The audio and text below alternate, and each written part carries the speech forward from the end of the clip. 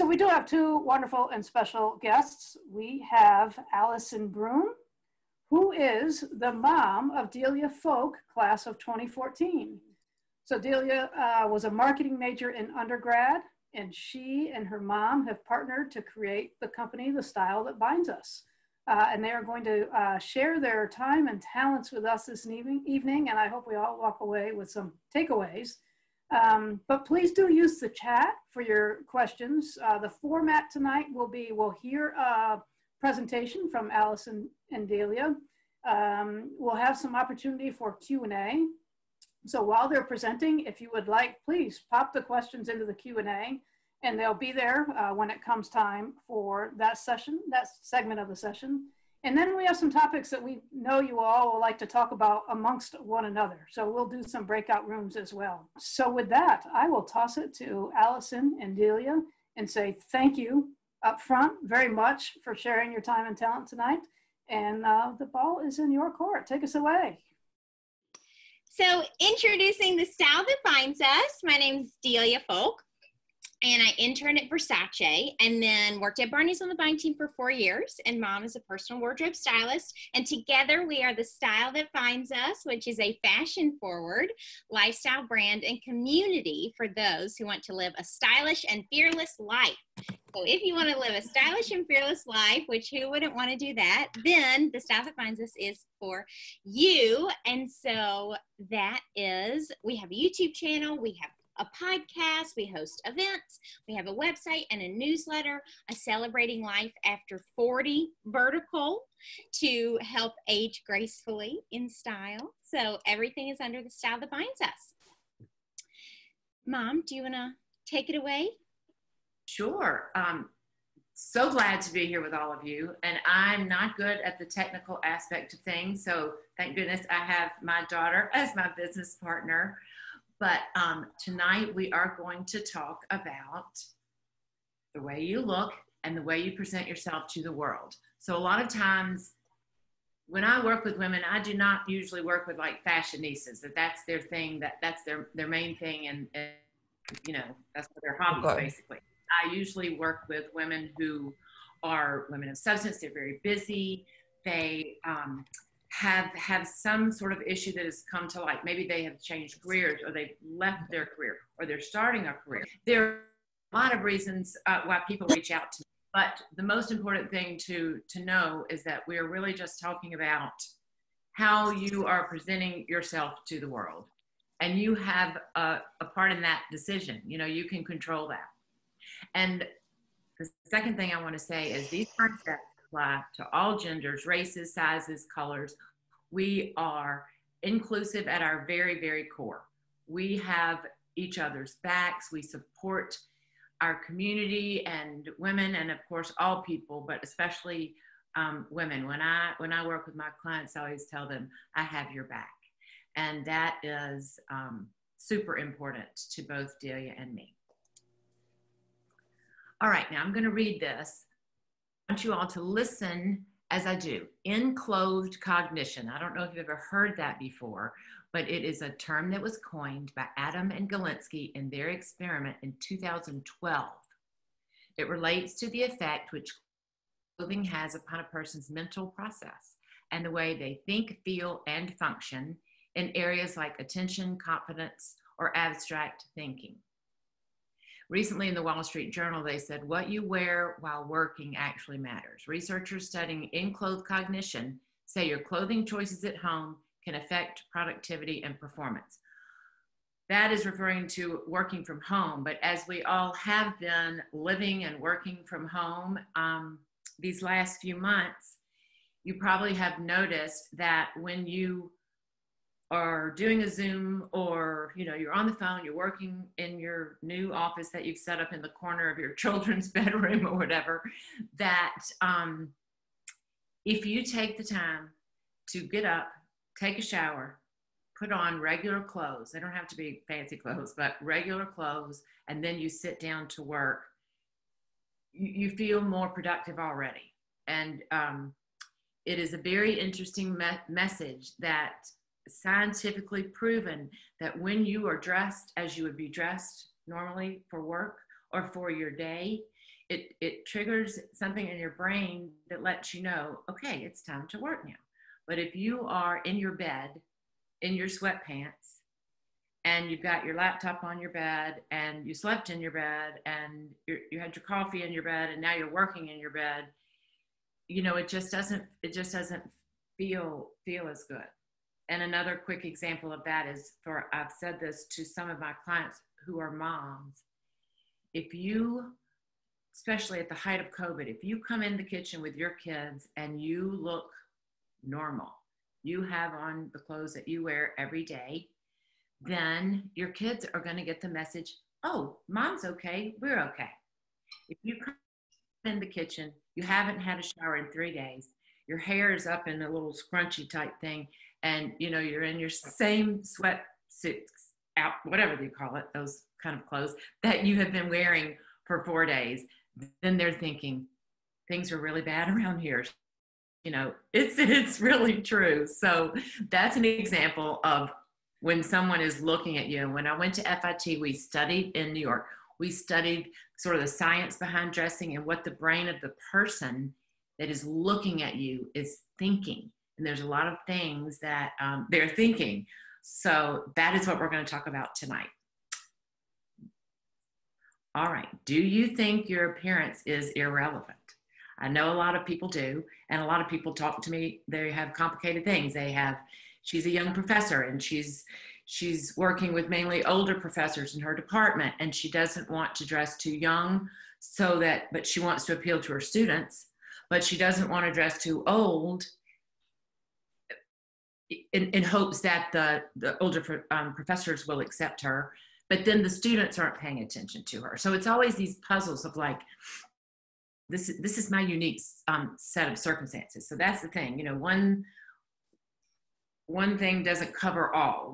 It's in this tonight, we're going to talk in generalities, but every person is a little bit different. But this is true no matter who you are. Within the first 7 seconds of meeting, people will have a solid impression of who you are. And you all do this to other people too. We all do it. We don't mean to do it, but we do it. Some research suggests that 1/10 of a second is all it takes to start determining traits like trustworthiness. Your brain decides within 7 seconds if people are, and this is very interesting to me, high status, trustworthy, charismatic, leadership material, promiscuous, smart, dominant, and successful. And you haven't even spoken a word yet. That's how important what you wear is. And this is another interesting study a year later in 2013. So participants looked at photos of men, and they had 2 men, and one of them was wearing a suit that he had gotten at a men's store right off the rack. And the other one was wearing a suit that had been tailored a little bit to fit him. So it almost looked like it was a bespoke suit. They were shown the 2 pictures of the men, and they said, which do you think would be, which man do you think is more successful? It's the same thing in an interview. Which man would you hire? And they always picked the man with the tailored suit. He could have been much less intelligent. He could have had many less degrees, but the way he looked made the people think, oh, we want him. He's leadership material. He's professional. He's polished. He'll get the job done. So those are some interesting things to sort of prove the fact that your appearance is relevant. Okay, especially for women, as you may not realize that you have the power in the way you dress.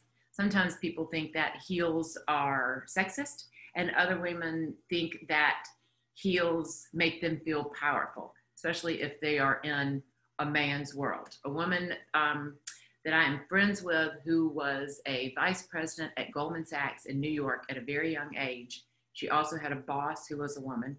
And the woman said, this is straight to the facts. These are the 3 things you need to know. Number 1, you need to wear heels. That doesn't mean high heels, but she wanted her to look polished.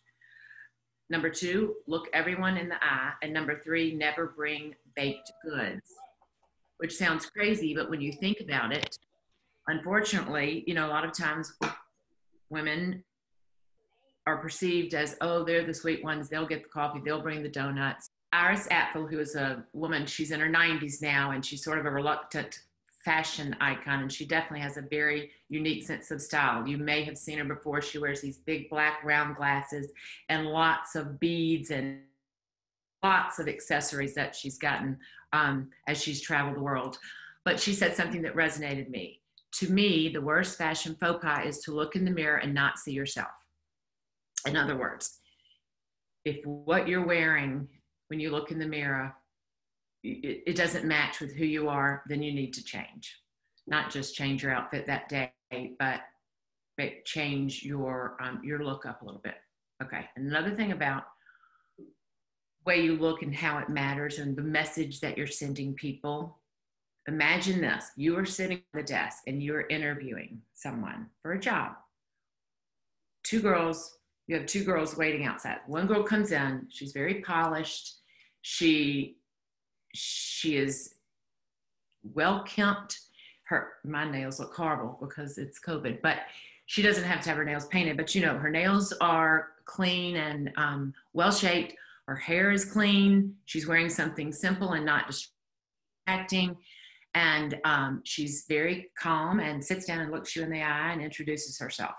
Then another scenario would be a girl that comes in who is just bad, but she's got her resume in her folder, and they've given her some coffee in the waiting area. And so she's coming in and her hair is kind of messed up, and she's fumbling and she drops her paper, and then she sits down and she's so nice and friendly and, you know, so nice to meet you and everything. But the person who is about to interview those girls has probably already decided which person he's going to hire or she's going to hire, because the first person came across as someone who would get the job done again and who would represent the brand of the company best.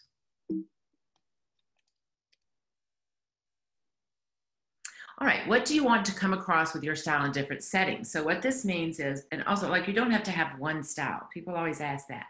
You don't have to be this girl or that girl. You know, we're not that simple. We are complex creatures. But what you can do that is interesting that you may or may not have thought about is before you go somewhere or start your day, you think about, what am I doing today? What conversations am I going to have? Who am I going to be around? And if you have to have a difficult conversation, or if you are going to be speaking to a group of people and you want them to sit up and listen, that you want them to take you seriously, then you will do yourself a favor by wearing things with angles, which means pieces of clothing, blazers, a crisp white blouse, jackets, crops, anything with lines and sort of columns, things like that, pendant necklace, things that are tailored because they're sharp. And that registers with the brain as someone sharp, someone that is an expert. You look like an expert when you're dressed like that. It doesn't have to be a suit. It can just be a blazer, or like I said, a suit, a shirt that has crisp edges. So that's one thing. And that also, if you have to have a difficult conversation, you're going into somebody and you have to tell them some things that you aren't gonna, they're not gonna be happy to hear. Then you dress like that. And then if you are in a situation where you want to come across as approachable and friendly, as a safe place to land kind of thing, then, or if you're, going to be with friends and you're going to dinner or something, you want to wear something that is soft, that doesn't have sharp edges. You want to wear silky tops. Like, I don't know if you all can see this screen, but that top is, it's kind of more silky, and I've got on the necklace that I'm wearing right now, which is round instead of like a pendant necklace. Pearls are a good example too. A cashmere type sweater, anything that is soft makes the person looking at you think, oh, this is a nice, soft, soothing place to be. And many, like especially child psychologists, do this a lot. They wear things like that so that they don't seem scary. So that is showing you can set the mood simply by what you're wearing, which I find fascinating. What to be careful with at work is with male colleagues and the soft curly hair. They kind of Right. Well, I hesitate to talk about this because, um,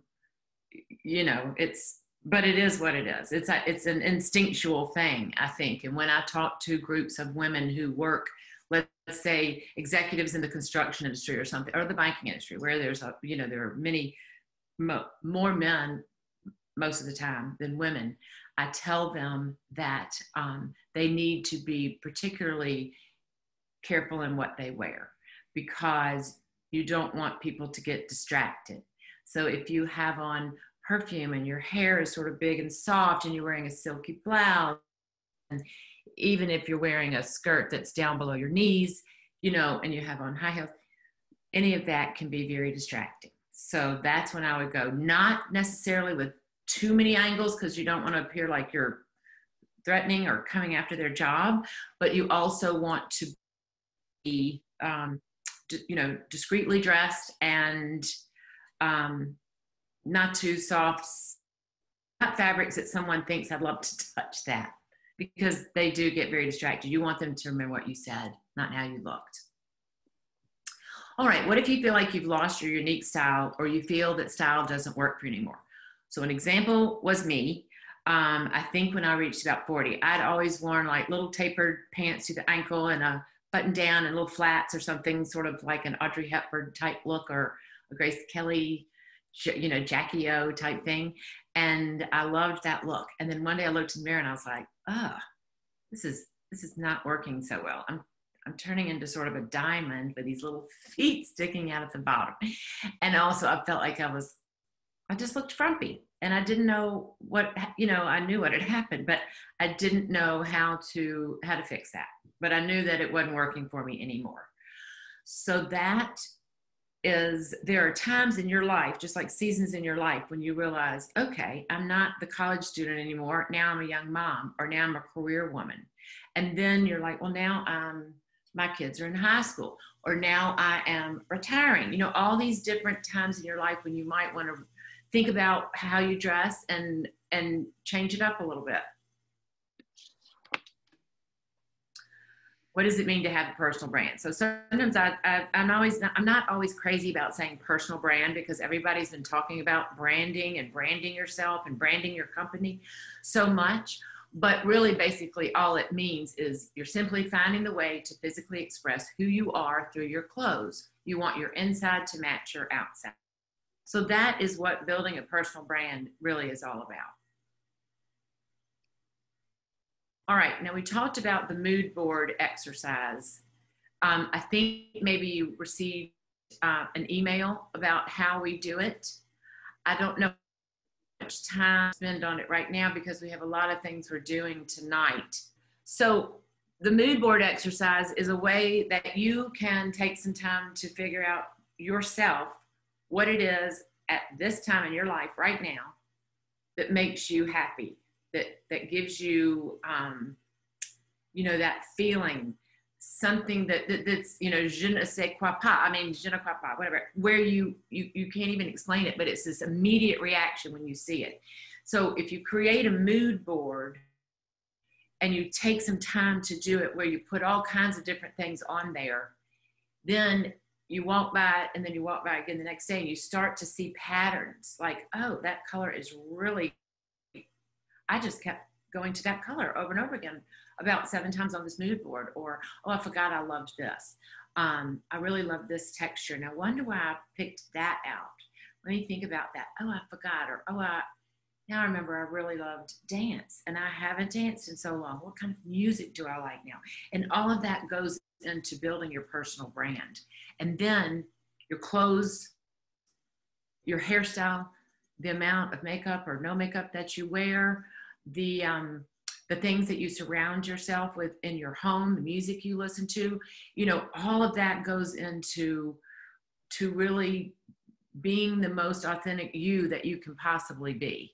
And it's really fun to, when you look in your closet and go, I don't even know what this is in here. I never liked that color, and obviously it wasn't anything on my mood board. And I love modern art now, and all I have in my house is, you know, is these paintings I've had, you know, half of them since I was a little girl. It's time for me to start branching out and seeing what new art resonates with me. So it's really about having a reawakening about who you are. That's what the mood board exercise is about. And we can't go through every person's mood board tonight, obviously.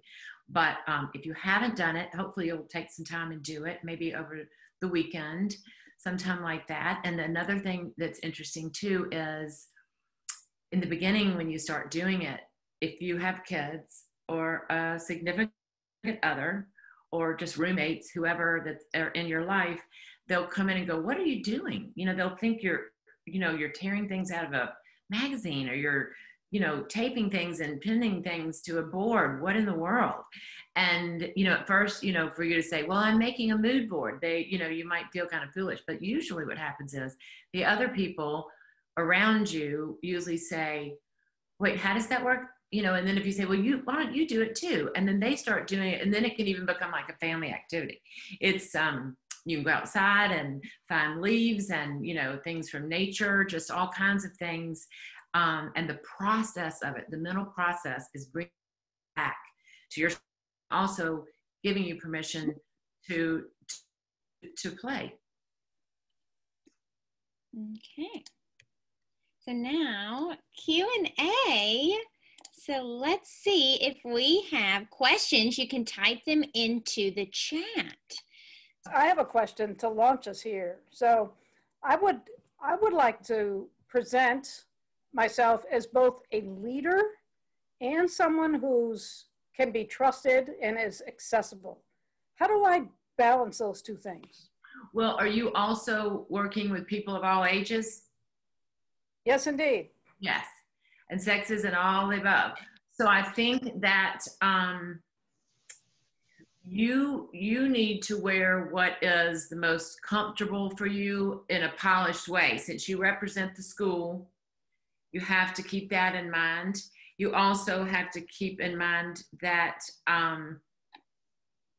you don't need to wear, I wouldn't think, being on a campus, I don't know that you would need to wear, you know, obviously suits and things like that. Maybe you do sometimes, and certainly if you speak in front of a group, that might be a good idea. Or even a blazer and a blouse, you know, with some trousers, you know, and a boot or something like that, a bootie or something like that. Something that is in between the two. And when you have certain times when you have to speak or take people on tours, or I don't know what all you do, but things like that, then that is going to be stepped up a little bit. Another thing, and I don't know, or it doesn't matter to me how any of you feel about Dr. Deborah Birx, but I was very interested in the way she dressed in the beginning of the day, you know, the beginning days of COVID, because she did not wear a suit. She did not dress in a stern, austere way, but she dressed in a professional way. She usually had on a blouse, a silk blouse, or even a sweater, but she always had that scarf around her neck and her hair pulled back.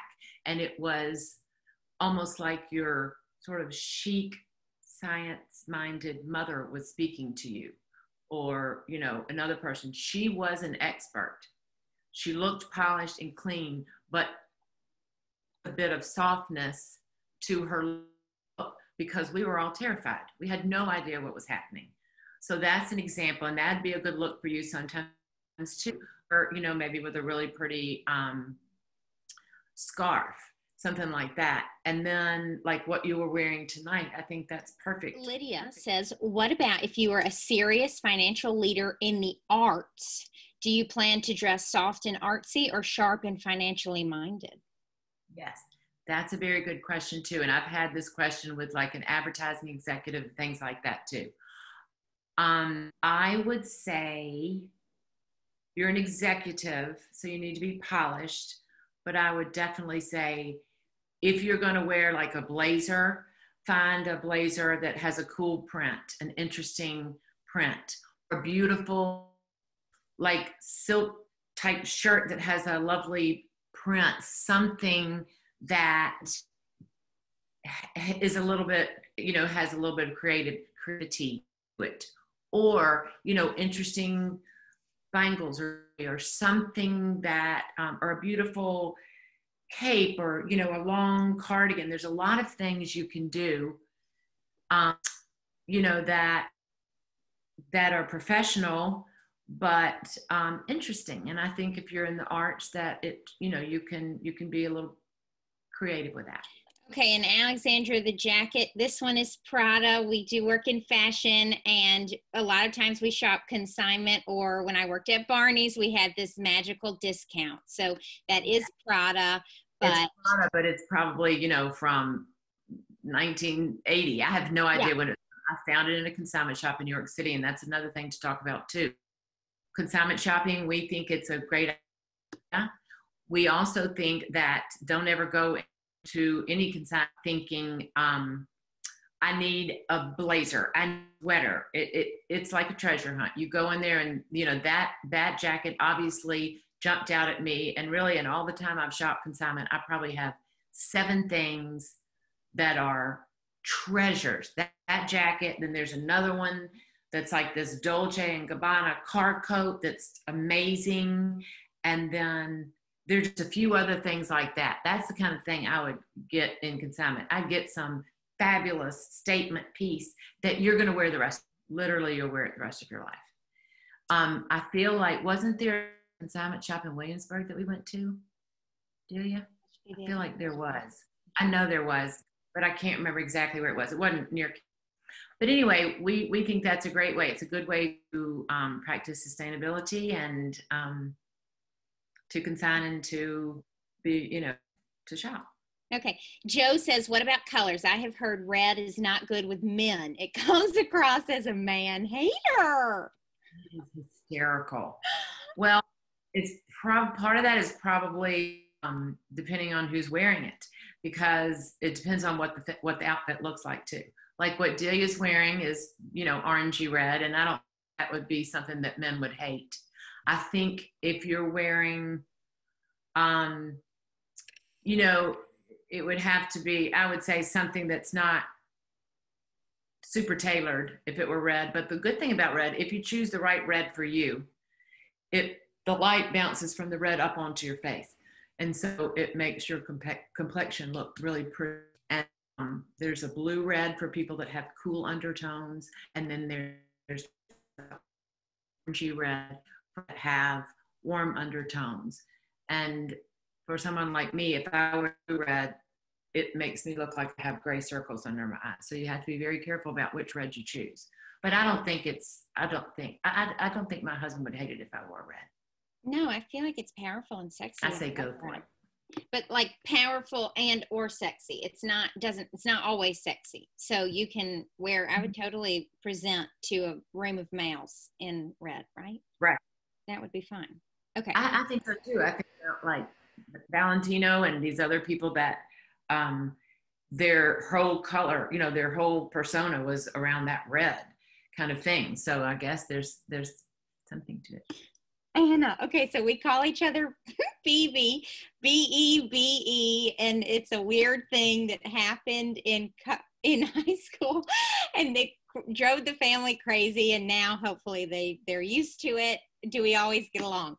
We always get along. She frustrates me a bit, and I'm sure she gets annoyed with me or whatever, but we are together a lot. But it is a joy getting to work together and all the adventures we've gone on. Then she doesn't ask me the question that she really should know the answer to, especially about technology. Yes, okay. I think we're patient with. Yeah, I could be more patient for sure. Okay, Paige, BB, she's saying, how do you work with someone from Illinois? Does it require travel? She's 51, but look younger. She wants to be seen as experienced yet creative. She's a sales leader in the insurance industry. So talk about how you work with clients, maybe. Okay, so I can't see that question. So did she say she's 51, but she wants to look younger? Well, I think she does look younger. It doesn't say she wants to. I think she does. Yeah, I'm 51, but most people guess me to be like early 40s. So I have that mix of needing to be taken seriously, and I have a ton of experience. So I want to look mature and sophisticated, but also you know, attractive and powerful and all that. Right. Sure. So Yeah. Absolutely. So it depends on, you know, who you're meeting with, who you're talking with. If you are in a situation, you know, where you're going to be in meetings all day and things like that, I think that you can either pull your hair back or wear it in a style that's, you know, that's a little bit polished and your clothes are a little bit, you know, not too, there's not too much going on. There's not a lot of pattern and everything. It's a little more understated.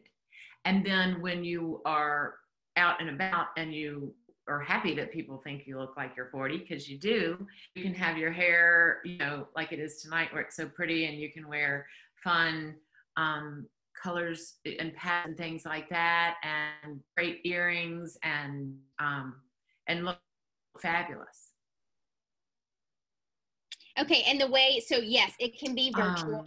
Mom works with clients virtually. She does personal shopping. So like kind of like this, you talk about, okay, what are we going for? What are we dressing for? Do you have your core wardrobe, which is the secret to getting dressed easily? Basically, if you have those core pieces that you need, and then from there you can add in the fun pieces, but then it makes a workable wardrobe for you. So you're getting to mix and match, and it's super easy to get dressed. You don't have to think about it. And then special occasion dressing, any brides, mother of the groom, all of that, going on a trip, like, you know, what do people wear in Austin? What do people wear in Rome? That's not maybe happening so much now, but going forward it can. So the appointments can be in person or online. Did I miss anything? Right. And this is a question.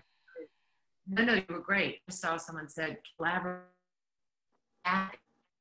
What Day is talking about. So there's some crazy things about patterns and prints have to do with pattern of your textures of your hair, have to do with the best fabrics that you put on your body, all of these kinds of things. But those are the things that you have to do in a one-on-one appointment. And that's what I was talking about, because the patterns that would work for Joe would not work for Laura. The colors don't, you know, the size of the patterns. So it gets to be a very specific, it gets down to all these pieces of the puzzle that come together in a one-on-one appointment to create the perfect look. So yeah, the next time I go see my client in DC, I need to go to Current Boutique. That's fabulous. Okay, Denise says, at what point does a signature item like Dr. Burke's scarves become a cliche? I think it never. Evie, what do you think? No, I don't think it. I'll tell you the thing about scarves that's very important, and I think she did a good job about that too. So a lot of times people have all these scarves. We go in, we pick out the scarf, and then they say, how do I do it? And then they go take a picture so I'll know just how to wear it. But a scarf does not wear you. You wear a scarf might be worn in the morning one way, in the afternoon a completely different way. It depends. Let's say in the morning you're very cold, so you have on your jacket and you wrap your scarf tightly around your neck. And then when you get to the office or to wherever you're going, you take off the coat and then it gets warmer. So then you loosen the scarf a little bit. And then it gets chilly again. So then at one point you get really hot and you just take the scarf off and wrap it up, put it in your purse. Then it's starting to get chilly again. Air conditioning's coming on, whatever it is. Then you start working with your scarf again. And then that night when you go to dinner, you don't have your jacket on and you put your scarf in a little more loose way. So the scarf has a function and a purpose. It's not just for adornment, and there's not just one way to wear it. If you are nervous because your scarf is not exactly the way it should be, it's going to be distracting to you and to other people. And also, it will become staid. It will become that, you know, same look all the time. Different lengths worn different ways. I don't think it becomes old. And it kind of be, you love, you know, beautiful scarves. Okay. Any tips for short people who, right, can you hear me? Any tips for short people who want to wear heels except whenever she thinks that's a problem, the tiny powerhouse, she thinks of RBG. And don't give it another thought. Okay, any tips for short people who don't want to wear heels? It's okay if you don't want to wear heels. Who do wear heels? Oh, no, if you don't want to, fine. Yeah. No, I think it's totally fine. I think that, can you hear me, Delia? Yep. I think that a lot of my shorter clients always wear heels or always wear platform shoes. It just makes them, that's just what makes them happy. But then there are certainly my short clients that wear flats only, and that's totally fine too. Absolutely. Own it, wear it, be comfortable, be chic. You know, depending on what size you are, what coloring you are, all of that goes into what you would put together, but never feel bad about wearing flats. You are, you know, small and mighty. Absolutely. Tiny and fabulous. Yeah, Bobbi Brown's teeny. There are a lot of very powerful women that are small. Okay, Jen B says, I'm returning to the workforce after more than 20 years. Back in the day, I was all about the suits with blazers because I wanted to fly up the professional ladder. I'm in a different place now and don't want to look like the same young go-getter. I want to be seen as dependable and hardworking. I've been struggling with finding interview clothes. We did a YouTube video about this, what to wear for a virtual interview, and clothes I can transition to working. What do you suggest? I'm looking for jobs in accounting. Yeah, so I hear this all the time. And it's funny because pantsuits have come back, but I don't know, they were really going to be big this year, but I don't, you know, I think we missed the mark on that one. So the difference there is the same pantsuit they're putting forward right now. But I would take your blazers from those suits and put them on and they feel dated. You know, if oversized, too oversized, and clients that are going through this, they had these like Armani suits from the 80s and we're so proud of those suits, so they never got rid of them because they were Armani and expensive on them. But when they put on, they're like, really, this isn't the way it fit me before. You know, it looks like they're wearing a man's jacket. But if you can find some blazer that like, instead of wearing them with a matching pant or skirt, put them with like a turtleneck or a button-down type silk blouse, something like that. And you can just wear it with a nice black pant and a loafer, or something that's comfortable for you if you're going to be working in the office. One idea, cardigans. So the thing anymore. So that if you are in a situation where you want to wear a suit and put on some heels and, you know, people go, wow, then we're all for that for sure. But also, if you want to take it down a notch, you can do something soft and then have a jacket over it. And you can take the jacket on and off, same as you would do with a scarf. But that's what I would recommend. And if none of those blazers or jackets or anything fit right, correctly, then just, you know, give them to a consignment shop and go out and get a few nice third layer pieces. So we also did a YouTube video that's all about the core wardrobe, and you can print out a piece of paper where you literally check off the things you have and the things you need. Because if you have those core pieces, then all you have to go out and buy is a new, really good, really pretty polished looking cardigan, not one necessarily that's real big and flowy and oversized like a cocoon. That wouldn't be for work, you know, but a good looking cardigan possibly, and a blazer or two, plaid blazer, you know, little jackets, whatever it is that fits you best. Those pieces pulled together have a modern, dressy, casual, but elegant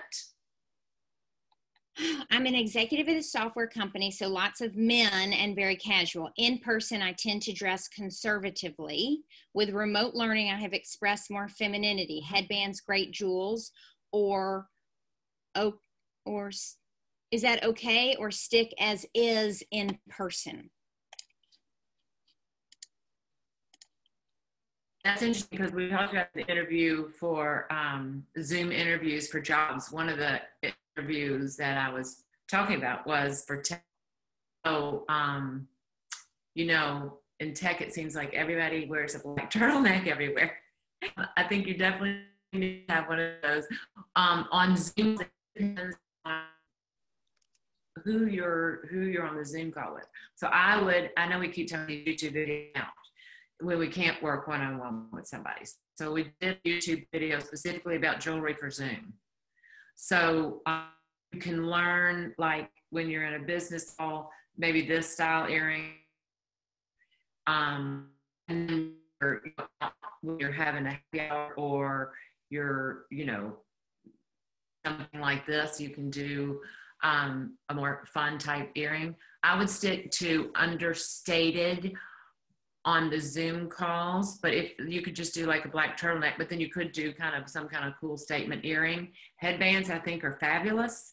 Just, you know, not like garden party type headbands that are floral or something like that. So still think about, you know, tech is not super warm and fuzzy when you think about it on the brain.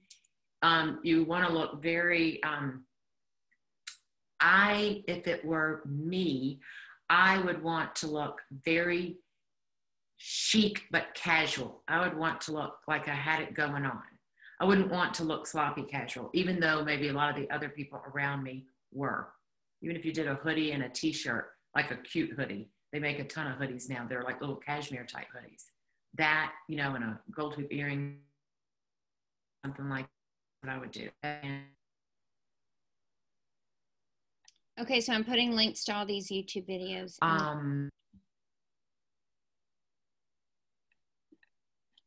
Okay. I think we even have do we have a shop set cardigans? We just try and, I know what people should do. Go to the website, and then there's a shop where you can see what some of it is for holiday gift guides of Amazon. Everybody's got to order holiday things early, but then there's also in those, go to the blogs and it'll tell you about the YouTube video. I think we did them for like cardigans for work and, you know, different, just all kinds of different ways to help people for Zoom and for life. How did you and your mom decide to go into business together?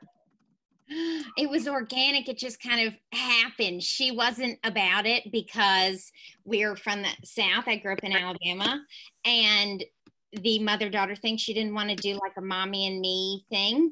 We're serious, like we're not just influencers, you know. We have careers in fashion, and then separately we started blogs. Mom to answer the style questions, and then I was talking about how I got into the industry. What is it like when you're in it, and introducing people to emerging brands. When people would see us together, they would say, wow, you have such an incredible relationship and dynamic. Why aren't you doing something together? There's not a mother-daughter in this space. So finally, after enough times of people saying that, she gave in, and she decided we could do it. That's awesome. It took some convincing. Right, Delia and Allison, thank you so much. The activity in the Q&A, I think, tells us a great deal about the value of the content you were bringing us. So thank you so much. Really appreciate it. And thanks to everyone who joined us tonight. I know Delia and Allison are open for additional interaction with them. So check out their website, and there's a ton of resources on their website that are available to the world. So please check that out. And I'd like to close with two thank yous. One to the Society of 1918, the 481 women who have funded the Alumni Initiatives Endowment at the level of $4.3 million that helps to underwrite programming like this. So thank you, Society of 1918 members. And thank you certainly to Allison and Delia for sharing your time and talents tonight. So with that, I hope you all have enjoyed your appetizer and your favorite beverage at arm's length, and that you have a wonderful evening for the rest of tonight. So thanks so much to all. And again, thank you, Delia and Allison. Everyone have a good night. All right. For having us. All right. Goodbye. Thank you. Bye-bye.